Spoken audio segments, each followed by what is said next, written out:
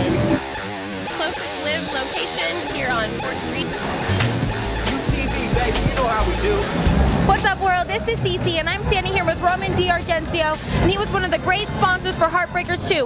Roman, can you please share with us what that art gallery was all about?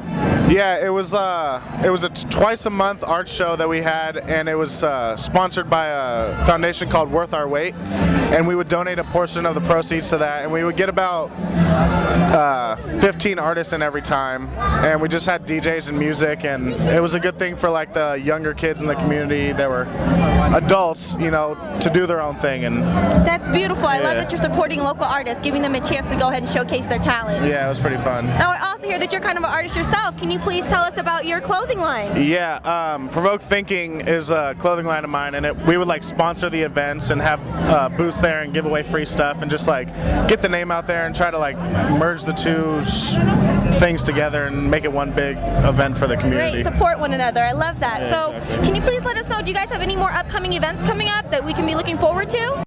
We have a thing going on every Wednesday after the Wednesday night market at Christie's on the square, and it has local artists and DJs, and there's live art, and there's no cover or dress code, so okay. And is there an age? Is there an age? Yeah, it's all for 21 and older, but you know, if you're a young artist and you want to get out there and meet people and network and maybe get yourself in the show, come check it out.